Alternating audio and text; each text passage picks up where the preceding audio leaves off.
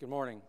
I'm Michael Casey. As Jason said, I'm a partner with the Obalon firm in Alexandria, Virginia, right across the street from the patent office. My background is electrical and computer engineering, and I have the distinct pleasure of sitting down with Joe Woody. I met him a little bit before the presentation, and I can echo what Jason said. A very approachable guy, and I'm looking forward to hearing about his experience. So, well, thank you.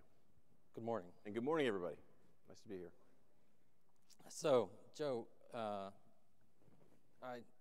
as I reviewed everything, you have a tremendous career spanning 30 years. Can you take us through parts of your career path and how you got into medical devices? Well, first of all, I'm going to have Jason introduce me wherever I go. That was awfully nice and over the top. My career started right out of university with General Electric Medical Systems. I went into sales of mammography and ultrasound, and after that, I had various experiences and companies in sales and sales management, but probably the most significant role that put me on the path of my career was general manager of the clinical therapies business for Smith & Nephew. And that was a $60 million business that everybody had kind of given up on. We quickly grew it to $200 million in about a 2-year period. It's now Bioventus, located in Raleigh. It's been spun out from Smith & Nephew, and one of our board members, Bill Hawkins, who I think is also going to be speaking in a fireside chat in Raleigh soon, is the chairman of that business. That kind of led to a 2-level jump to become the global president of the wound care business at Smith & Nephew, and I moved overseas and had an opportunity to do a turnaround on the wound care business that was negative growth. We had margin problems in the business. We got it to growth. I was able to have the experience with the team in building a factory in Suzhou, China, and taking a lot of cost out of that business, and that was a great experience, which actually led to me being recruited by Joe Almeida, who is now the CEO of Baxter, to form the vascular business at Covidien. And I have to say that was very impactful to work alongside of Joe Almeida. At the time, Rich Melia was the CEO, and then Joe became CEO. Other folks like Amy Wendell, who was head of strategy and BD and is well known in our industry and now on many boards, including Baxter, Chuck Dockendorf, who's an excellent CFO. We acquired EV3 and built that business out, and that led to being recruited by Apex Partners, a private equity firm out of London, to become the CEO of KCI LifeCell, which you all may be familiar with. We rebranded Acelity, and I was their CEO for 6 years, and we were able to exit a big piece of the business, which was LifeCell, and a sale to Allergan. And then I left the company after 6 years and was really going to take a year off, and was heading literally out for a vacation. And when I landed the plane, I got a phone call from John Mitchell, who's a recruiter well known in our industry, that said, you know, Halyard Health's CEO is retiring. And I thought, wow, this is an excellent opportunity. I heard a little bit about the strategy that was being contemplated in divesting the S&IP business and trying to develop a pure play medical device company, and I got very excited about it. And this has been about a year and 10 months or so, living in Alpharetta right here in this city in this position. One little closing comment that's so funny about that is that, you know, when I was reading some of the bios and you start seeing, you know, 30 years experience and this and that, and you think, man, I was sitting in an ER with my wife in Charleston over the weekend. She cut her finger slicing an avocado, severed her artery and the nerve and cut down to the bone. So in the ER, I was talking to 2 plastic surgeon residents that were, you know, sewing up the artery and talking to her about getting a surgery this week or next to see if they can't repair the nerve.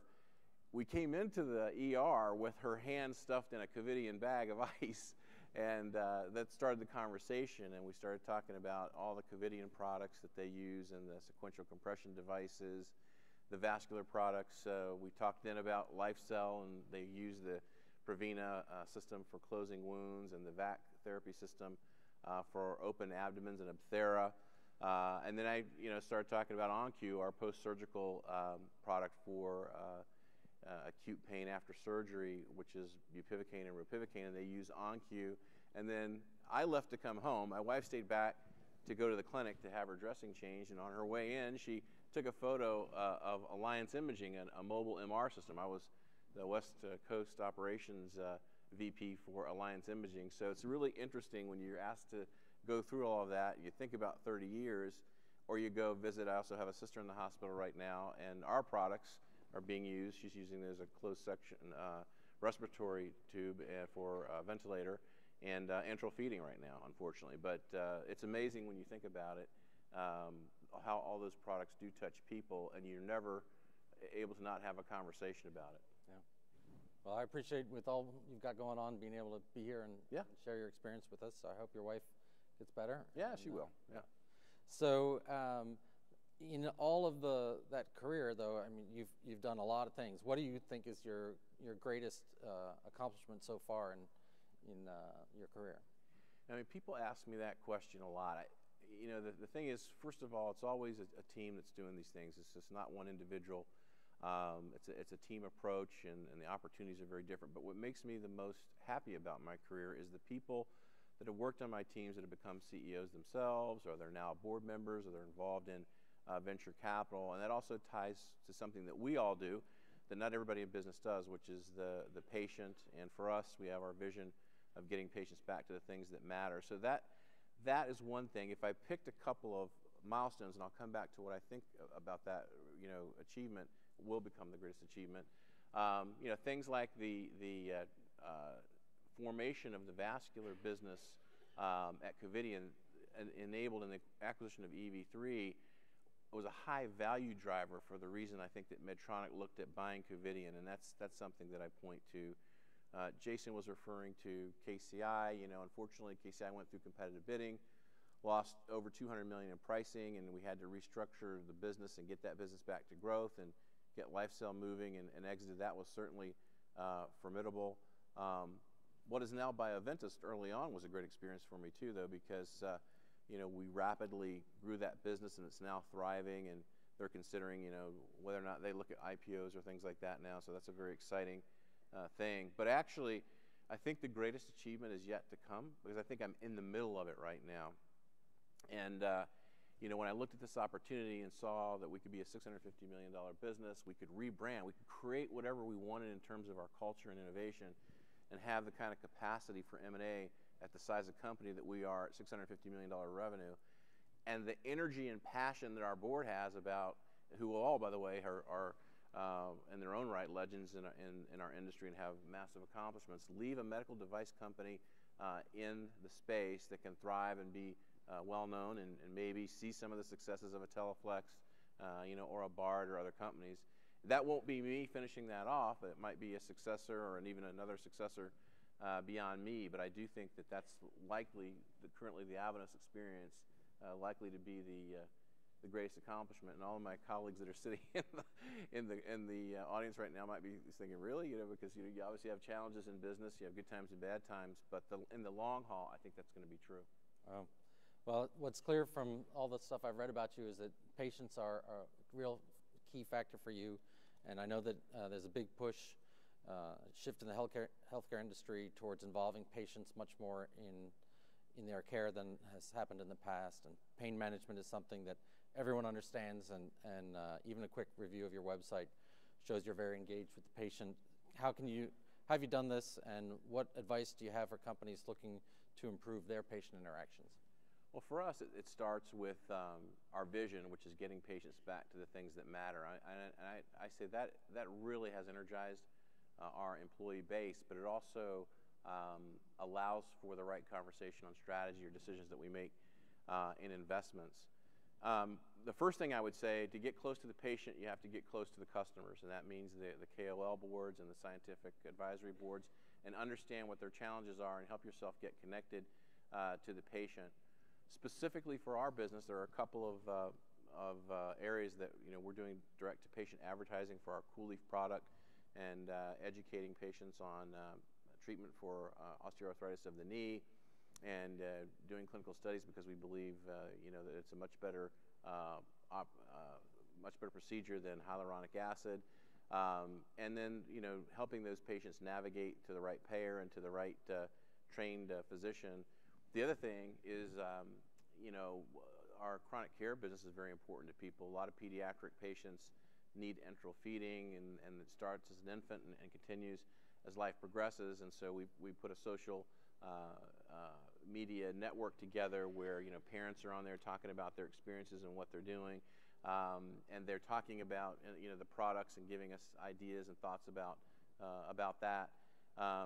I think because of the nature of what we're in the interventional pain space, the acquisitions we want to make, the breakthrough innovation that we want to bring to the market, you'll see more of that from us. And I also think that, you know, when I say our size of company, whether that's a mid-sized company or you know, some of you in the audience are startups, it's a way to differentiate yourself because the larger companies at the moment, they're getting better, aren't as adept in that area, and you can move more quickly. Yep. Well, you certainly seem to have moved very quickly in your experiences so far. So in terms of movements, let's talk about... I have to say credit to the team. I mean, they were already on that journey before I got there. We're just sort of enhancing it now, but it's definitely working positively for us. I mean, just one example before we move on.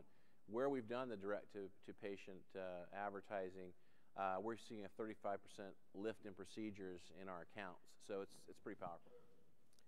I think working for you must be phenomenal because you're giving credit to your team all the time. I'm going to take lessons on make sure I give credit to my team.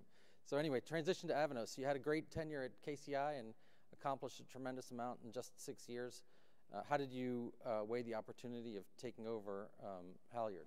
Well, so as I landed I was going to take a year off, like everybody kind of wants to do. If you ever get a chance to do that, it's, you know, and it only lasted about 2 months. But when I looked at our board of directors after talking to John Mitchell, and I saw Ron Dollins as the chairman, and obviously Ron was the chairman and CEO of Guidant and has been chairman of a number of medical device companies. Bill Hawkins, just as another example, who is very focused in the Southeast, and again chairman of Bioventus and on many boards and involved in venture capital. Someone like a Dr. Julie Scheimer, and Gary Blackford was on the interview committee. I've now got a chance to know Patrick O'Leary.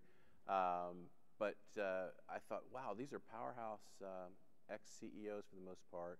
We have a nice balance of diversity on the board also with Heidi Kuntz and Maria Saints, and we've won some awards for that. I just thought they really want to make a mark. That's what I want to do. I mean, I want to make a mark, but I want to make a mark where I've got an opportunity because, as we all know, organic growth is difficult to sustain. So you have to have, you know, an ability to make acquisitions in a company our size, and even a smaller company. So for me, it was an easy decision. It was also a chance to move from private equity to a publicly traded company environment, which is I think a nice component for me in my career on a personal level, and it was an easy decision.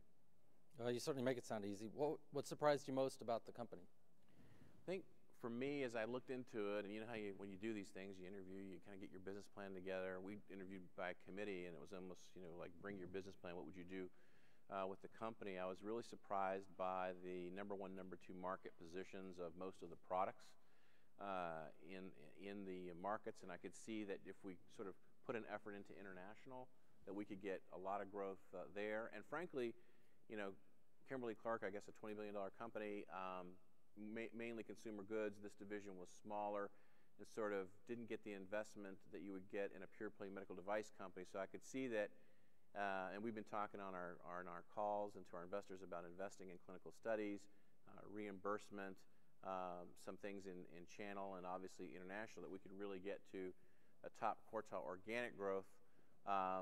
But anyway, I was very surprised, you know, in particular in the chronic care, and how I'm really excited about COOLIEF is going to be a real catalyst for our business. Just surprised that the products are so outstanding, so a great base to work from. Great. And what did you think was your most challenging moment, though? You know, we this year, I mean, on the first half of 2018, we were on a rocket ship with our stock. I mean, we were trading in the 70s. The business was growing high single digit very quickly, much more quickly than I think a lot of investors would have thought. In our space, in the ONQ space, the pain pump, we sell the pumps. We don't sell the drug, and we don't fill. But there were a lot of regulatory actions with Pfizer on ropivacaine and bupivacaine, and with Pharmidium, which is a division of AmerisourceBergen, and they shut down. And so we were unable to get sales into our customers at the level that we would like and keep the pace of growth up. So we're now, just even though that's not our supply chain, we're working very hard to be innovative in that space to bring that market back. And we've talked to our investors about that coming in the second half of the year. But look, I mean, that happens in business, right? Things. Generally, you've got to have an organization that can overcome those challenges, that can see, and you have to be able to articulate as a management team the longer-term view of what you're achieving. And obviously, if you can maintain that credibility, you can work your way through something like that. Well, I think everyone has heard about the opioid crisis in the U.S., and in December, Avanos was selected as one of 8 winners of the FDA's Opioid Addiction Innovation Challenge. Can you tell us about the challenge, the product that you submitted, and in general, the state of the medical devices helping to overcome the opioid crisis? Yeah, there were over 250 submissions, and so I think Lee Burns somewhere here he's very involved in SEMDA, somewhere probably in the crowd. He and his team put this project forward. It got approved. Oddly enough, I know we're talking a lot about what are the strengths of the Southeast. One of the pieces that we're working on is at Duke as a data collection area, and it's really about helping anesthesiologists be able to better visualize through AI nerves replacing catheters for pain pumps in a surgical procedure. And just a great win for the team. That's sort of initiated from Lee and his team building a pain center of excellence just down the street here, where I think there's 12 or so PhDs that we hired to work on breakthrough technologies in our business. And it's exciting for us. And in our investor conference, we talked about 2 or 3 more that we'd like. One is an e-block that might give us an opportunity to do blocks in a different way than long-lasting locals or even pain pumps today. Excellent. So in just 2 years, you've already transformed Avanos significantly. This must have taken a lot of work to get alignment with employees, stockholders, your board. Can you tell us about the process, and how do you lead in a time of transition to get alignment and agreement with so many interested individuals? I think there's a lot of people with smaller companies that like to know how you managed it. I'm a big believer in alignment and focus, and I learned that throughout my career. And when we purchased EV3 at Covidien, we actually sort of, in a way, reverse integrated and brought some of their culture into Covidien. And one of the things was High Performance Management System, or HPMS. And what that's all about is getting your board of directors and investors, your customers and your employees all on the same page about what the vital few are to your business, the 4 or 5 things that are going to drive the needle, where you'll put 70% of your investment and 70% of your time. And it really instructs the day-to-day with the employee base to make them a part of the strategy. You survey those constituents every 6 months, and you map that over with your strategy, and you come up with metrics then to measure. We actually took a page out of Alan Mullaley's book on, if you've read that book, on the turnaround of Ford, where every other week, and this week it'll be Thursday, we do a business process review and look at all the red lights and green lights and yellow lights, and then we have a special attention review of red lights in the afternoon, and get the management team all in one room and solve those problems there, which enables speed and engagement in the process and in the business. You also develop your values out of that, and it teaches the organization a way to use facts in job tickets with cross-functional work that's a little bit like Six Sigma, asking the why until you get the current state ironed out, and to root cause, and then eventually to breakthrough. And it takes a couple of years to get that embedded in an organization of our size. But again, I think without a process like that, a lot of people pull the rope in different ways. You may not be aligned with your board. You may not be aligned with your investors or your customers. But that constant surveying, and there's some high bars that you're trying to reach, like 100% willingness to recommend a friend or family member for an employee, so the employee engagement. But if you get sort of over 75% or so, you're getting to best in class. So that's the process I use.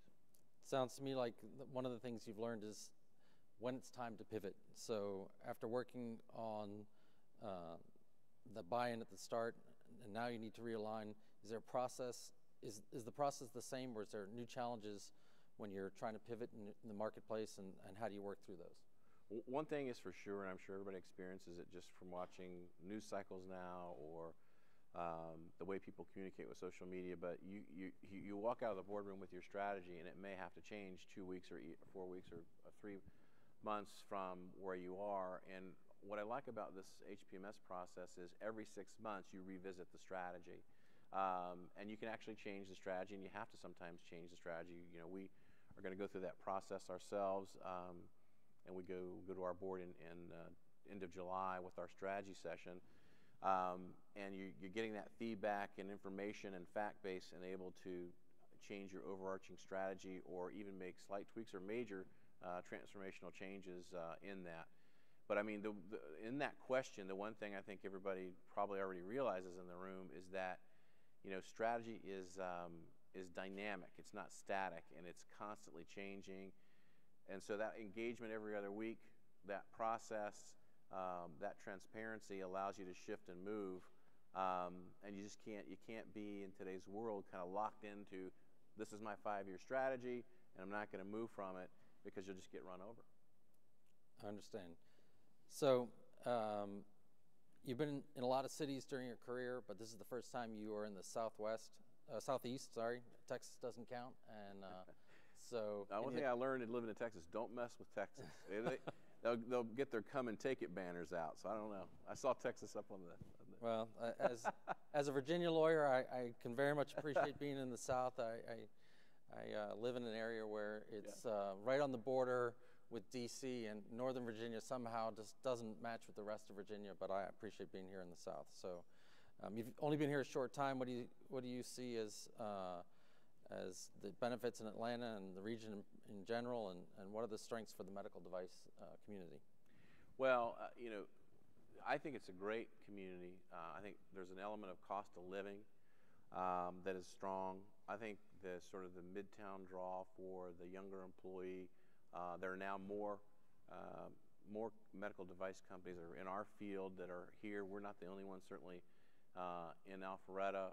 The university base and the opportunities there. About 50% of our engineers in R&D are out of Georgia Tech, which is a top 5 engineering school in the country. We're able to do projects with them. We're able to consult with the professors. We have an intern program where at any given time we have 3 to 5 engineers working with us. Equally, Emory University, we are working with them right now on Project Prolong, which is we're looking at COOLIEF and the mechanism of action and how long the duration of pain relief would be there. University of Georgia has a really strong large animal lab. And then if I think more broadly, just even outside of Atlanta, I talked about Duke. We've got stuff going on at Wake Forest.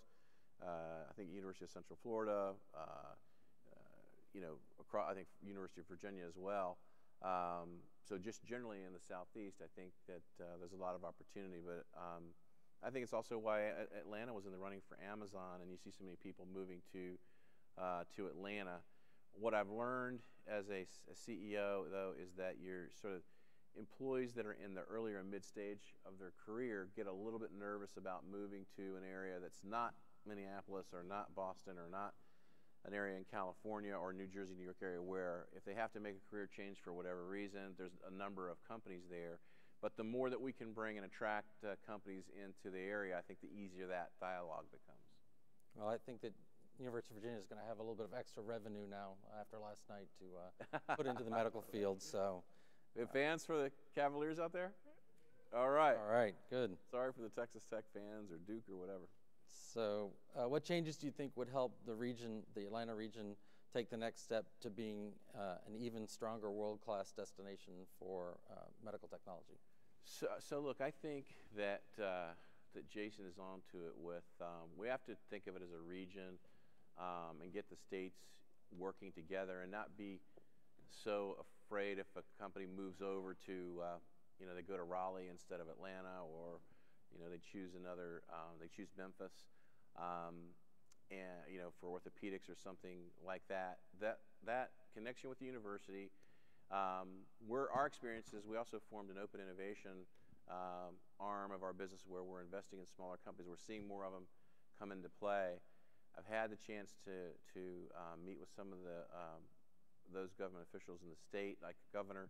I think if you get the state legislatures and the governors of the various states engaged with you, and even have them go visit some of the CEOs that might be thinking about expansion areas.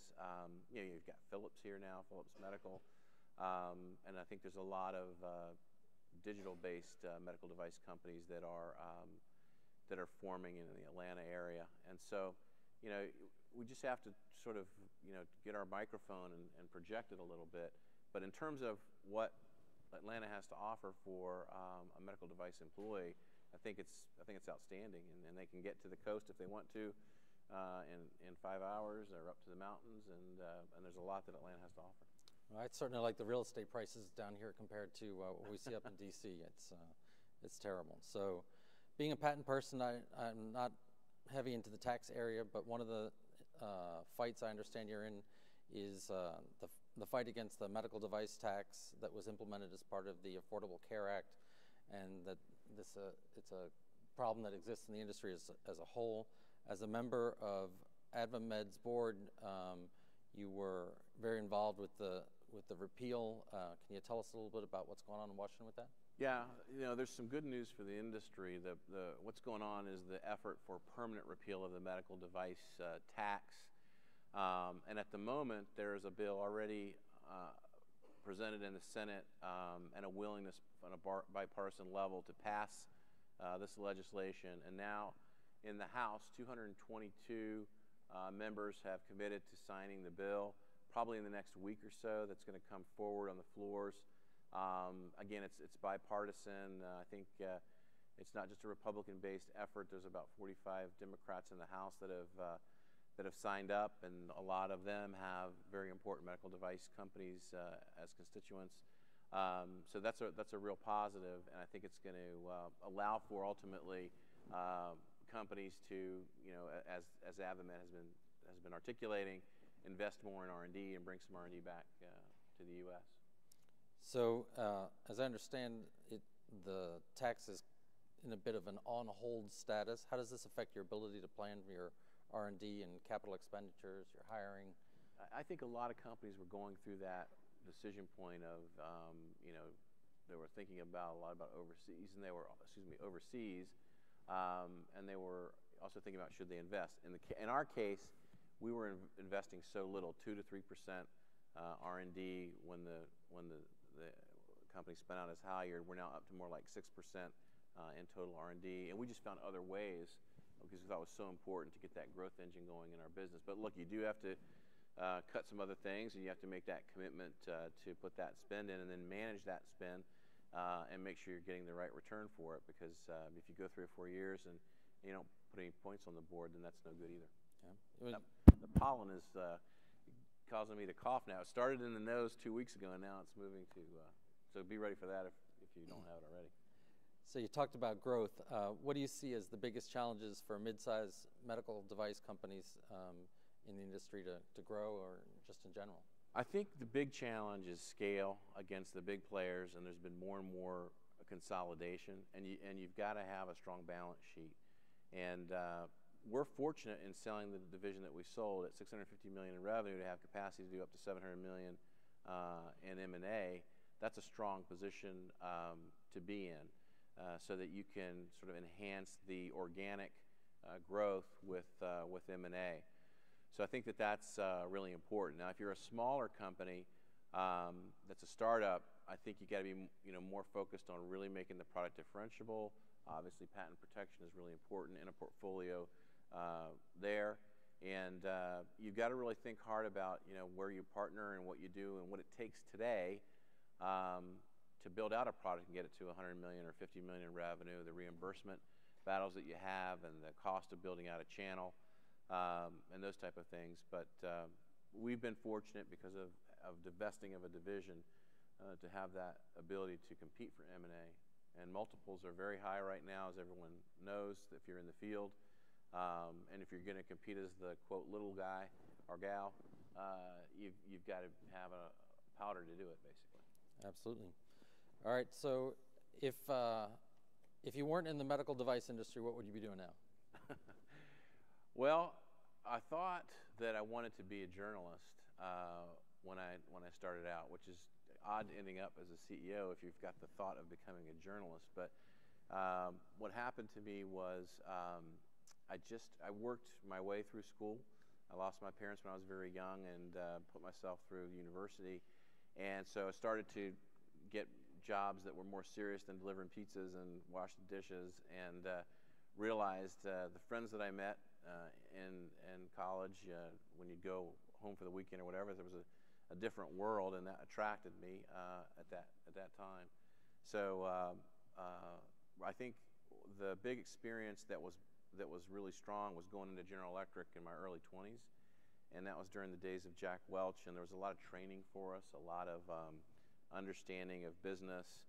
There was a certain dynamic of the hiring process, and obviously, this is an interesting discussion these days. There's some negative to the end of that story, but for someone in their 20s to get that kind of training, to be lucky enough, fortunate enough to be in medical devices and interacting with surgeons and physicians, that's a good thing. Do you see companies nowadays investing the same way in employees like they did back when you were coming up? I do. I can say clearly at Covidien, there was a pathway for development, and it was a serious discussion, and there was training and pathways and experiences. We're doing the same thing in our company. We just had a talent review. We just had a couple of our employees go through assessments to help find out what they need to develop if they want to become a general manager or they ultimately want to be a CEO. We'd like to do a lot more of it. It's a little bit more difficult when you're the $650 million revenue company, but we're doing what we can. And if you don't have the money to do it, the thing to do is to give people experiences and give them assignments that they can do that broadens what they're doing day to day. I think the biggest part of that, though, is having the conversation with someone. You might be surprised because not everybody wants to make a change or keep fighting up and growing, and others do. But it's important to know what they want to get the right plan in place. So my 17-year-old declared she's going to go to University of Michigan for biomedical engineering coming this fall. What would you tell a young woman in the engineering field, the medical field, to look for in a school or opportunities? I would say take the opportunity that you can in the summer breaks to get involved in an intern program. Meet and talk to a lot of physicians, surgeons, and you'd be surprised at what their contacts are into the companies and the relationships that they have and the doors that can be open. And it's always difficult for someone to make the move as a graduate into our field.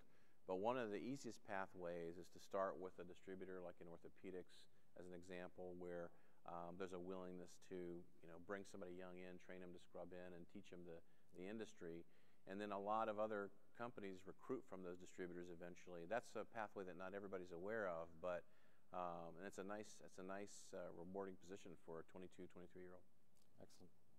Well, I appreciate the time. Yeah. I know that you have a lot of other things to do as well, but again, my best to your wife and to your sister as well. Thank you. I look forward to hearing what comes next for you. Absolutely. And thanks, everybody. Have a great meeting. I appreciate it. Thank you.